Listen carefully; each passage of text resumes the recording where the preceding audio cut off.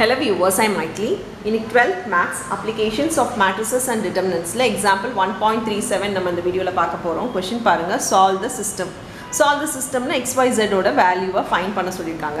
நம்ம வந்து a by b ஃபார்மட்ல இத போடலாம், augmented matrix ஃபார்ம்ல.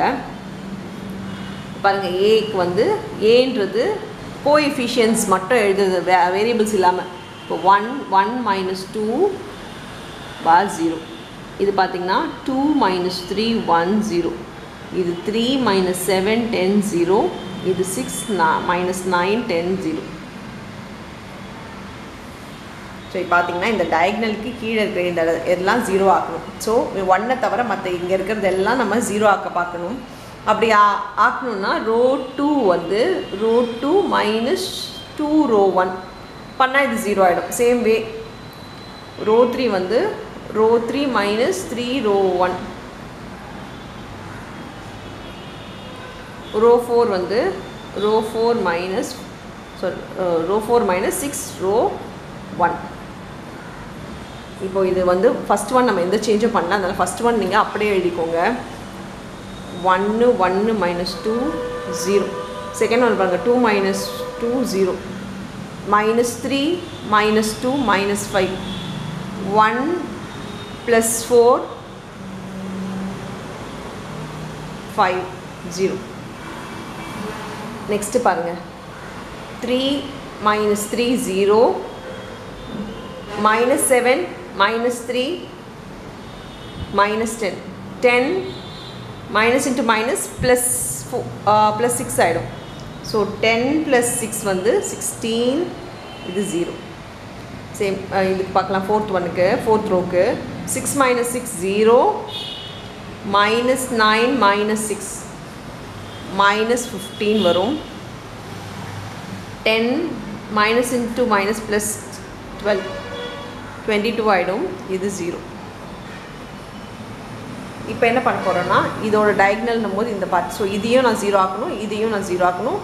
இதுக்கு என்ன பண்ணலாம்னா இதோட இதை சப்ராக்ட் பண்ணிக்கலாம். ஸோ ஏன்னா இது நம்ம ரோ 1க்கு போனோம்னா எனக்கு இது நம்பர் வந்துடும். ஸோ இது 0ஓடையே இருக்கிற மாதிரியே தான் எடுத்து நம்ம சப்ராக்ட் பண்ணிக்கலாம். ஸோ ரோ 3 ப்ளஸ் இல்லை மைனஸ் போட்டால் தான் 0 ஆகும். -2 × ரோ 2 பண்ணனா இது எனக்கு +10 ஆகிடும், இது -10 ரெண்டுமே நம்மளுக்கு 0 ஆகிடும். Same way row 4 -3 × row 2. இது நம்ம இப்போ சால்வ் பண்ணிக்கலாம். 1ம் 2ம் எந்த சேஞ்சும் பண்ணல, அதனால் அது அப்படியே எழுதிக்கோங்க. 1 1 -2 bar 0 0 -5 5 0. இப்போ தேர்ட் ஒன் இதோட இது சப்ராக்ட் பண்ணணும். 0 0. இங்கே பாருங்கள் 16 -10 6, இது 0. இப்போ லாஸ்ட் ஃபோர்த் ரோ பார்த்துக்கலாம். இது 0, இது 15 +15 -15 0, 22 -15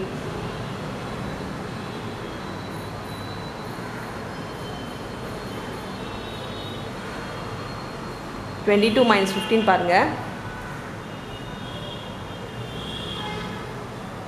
7 0. ஸோ இப்போது இந்த டயக்னல், ஸோ இது எனக்கு 0 ஆகணும். இது எல்லாமே நம்மளுக்கு கேன்சல் ஆகிடுச்சு. ஆனால் இது நம்மளுக்கு 0 ஆகணும் அப்படின்னா நான் இதோட இந்த நம்பரோட தான் பண்ண முடியும், ஏன்னா அப்போ தான் இங்கே எனக்கு சேஞ்ச் ஆகாது. ஸோ இந்த நம்பரோட பண்ணுறதா இருந்தால் ஃபஸ்ட்டு நான் என்ன பண்ணுறேன்னா இது டிவைடட் பை 7 பண்ணிக்கிறேன். அப்போ எனக்கு இது கேன்சல் ஆகிடும்.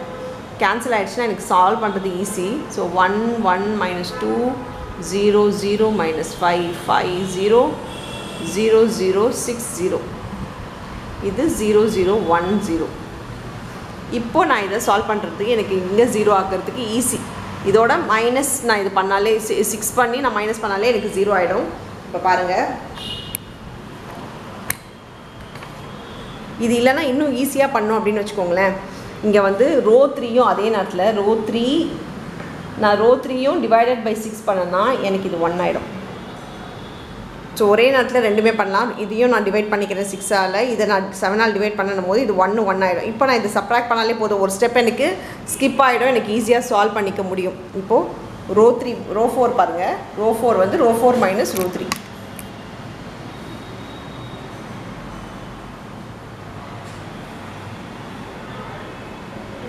ஸோ ரோ 1 ரோ 2 எந்த சேஞ்சும் பண்ணல, ரோ 3 எந்த சேஞ்சும் பண்ணல, அதெல்லாம் அப்படியே எழுதிக்கோங்க.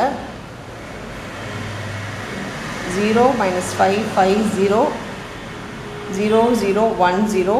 இங்கே பார்த்தீங்கன்னா இது எல்லாமே நம்மளுக்கு 0 ஆகிடும். இப்போ ரேங்க் பாருங்கள், ரேங்க்கும் நம்மளுக்கு 3ன்னு வருது, அன்னோன் வேல்யூஸும் நம்மளுக்கு ஈக்குவல் டு 3 வருது.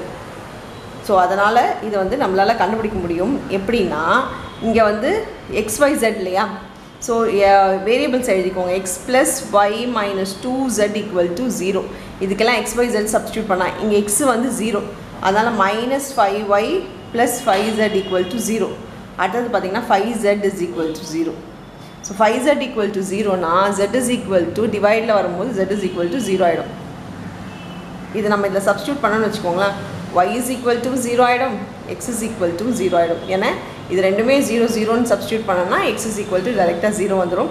ஸோ இதுதான் ஆன்சர்ஸ். ஸோ மூணுத்துக்குமே நம்ம வேல்யூஸ் கண்டுபிடிக்க முடியும். அவ்வளோதான் இந்த சம். தேங்க்யூ.